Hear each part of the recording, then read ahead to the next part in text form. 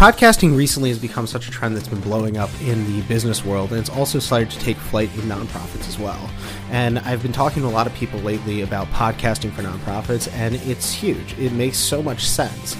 In fact, when you're creating a podcast, you are opening up your organization to a broader audience of people that have not necessarily been connected to you before, but now can connect with you.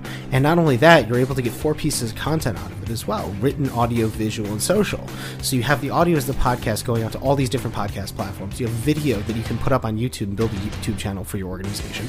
Written content for weekly blogs and social media posting articles, and social snippets. You can literally take all these different things, these different clips, and cut them up and put them up on Instagram, Facebook, Twitter, you name it, YouTube Shorts. All these things are really freaking cool.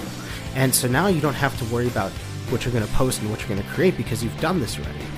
Organizations are literally filled with stories, so you can just create something that works around what your organization is doing and around your mission and go with it. And once you have that, you're able to reach more people, get the word out more about your organization, gain more sponsorships and more donations, and just have so much more fun with what you're doing. So why not go ahead and start a podcast? It really will change the way you run your organization.